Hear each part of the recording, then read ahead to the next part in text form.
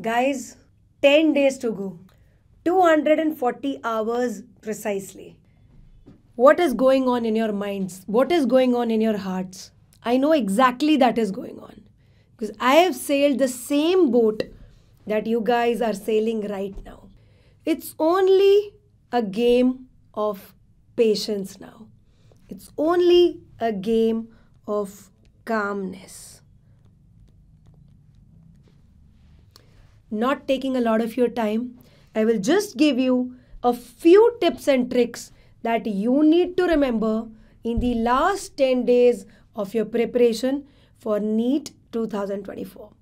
I am Dr. Himani Joshi, your original guru for oral and maxillofacial surgery at DBMCI MDS. You just have to remember 4 things. You have all worked hard. You know the answers. You have read your PYQs multiple times.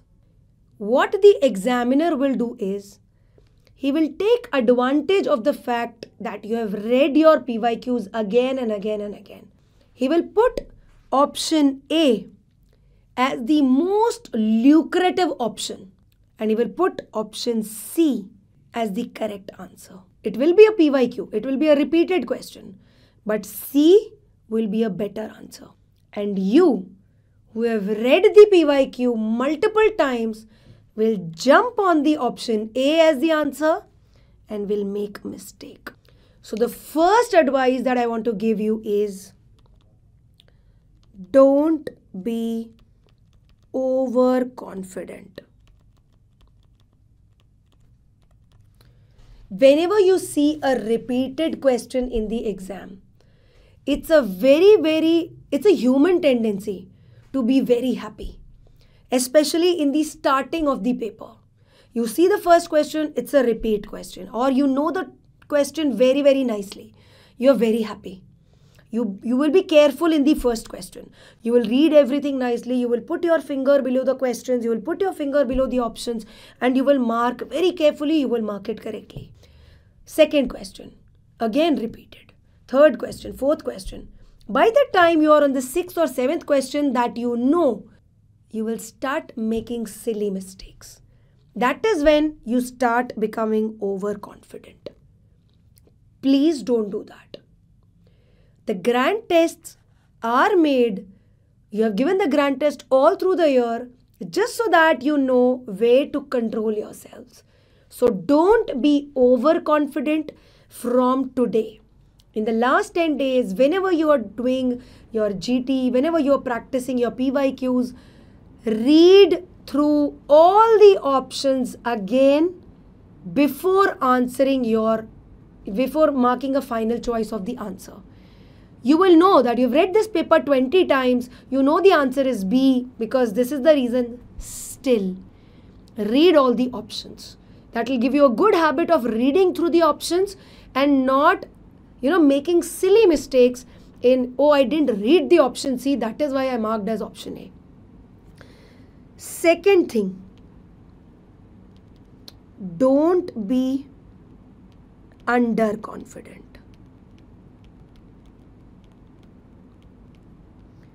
Exam usually begins with part A, which is the basic sciences, followed by part B, which is the clinical sciences, which is more of the dental subjects, and part A is more of the basic first and second year subjects. A lot of times, our preparation is very good for the part B, but we are not very strong with part A. Or maybe my anatomy is very good, my pharma is very good, but I'm not so strong in patho, or I'm not very strong in, say, biochemistry. There can be a chance. Or I'm very good in part A, but I'm very weak at ortho. The first question which comes in the exam is an ortho question. Or I am bad at biochemistry and the first question which comes is on Bitot spots due to vitamin A deficiency. Don't lose hope. There is a chance that question 1 you don't know. Question 2 you don't know. Question 3 you don't know. It's okay. It cannot be that you don't know any of the 240 questions. Like I said, it's a game of patience. Don't start having anxiety. Don't get anxious. It is absolutely okay if you don't know a few questions even at the beginning of the exam. You can make mistakes when you know all the answers. So you can even make mistake when you don't know a few answers. Don't get anxious, don't get underconfident. Take a difficult paper and start solving it in the last 10 days. You will not know a few questions. It's absolutely okay. You don't have to lose your confidence at that point in the exam. So many students come out and say, ma'am, first few questions were so difficult that I was depressed. And then I only went to the washroom, or I only had the hunger cramps. I was only hypoglycemic throughout the exam and I fainted and I performed really bad. I don't want this kind of, situation. So remember, in the beginning of the exam or even in the middle of the exam, maybe a few questions are very easy, you know them, but in the middle suddenly very difficult questions come up. Or in the end, maybe there are 50 questions which you don't know. It's okay. If it is difficult, it is difficult for everybody. If it is easy, the competition is still the same. It's going to be easy for everyone. Alright? So just don't be underconfident.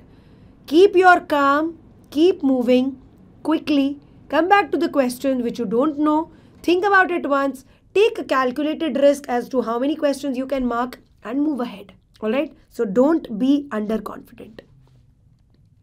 Third important tip. Don't worry about Part A. Part A is expected to be tough. Okay, it can be very, very easy. In that case, it's a party for all of you. But in case Part A is difficult, don't worry. It is meant to be difficult. When you come to your third years of your BDS, you start doing things clinically, you start doing things practically. And that is how you gain knowledge. But there are some factual things that might skip off your mind. So if you are not remembering answers in Part A, during your preparation also, don't worry about it. It's not that you leave it. No, you should not leave it. You do remember them. You try and perform things that you make a table, you make a chart, you stick your chart, you read it again and again. You try and remember as many things as you can.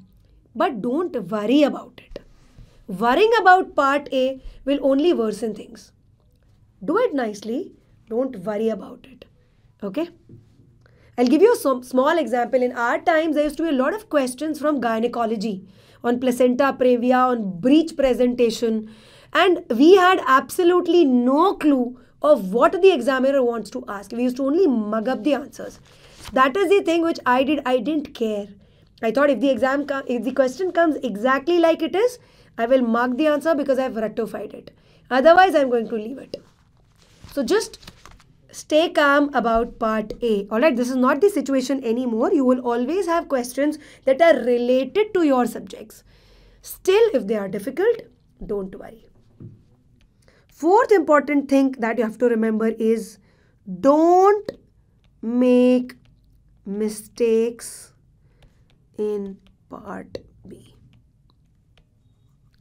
Part A तो lightly ले लिया, Part B को lightly नहीं लेना है. In the last 10 days, this is 100 marks, this is 140 marks. You have to take Part B very, very seriously.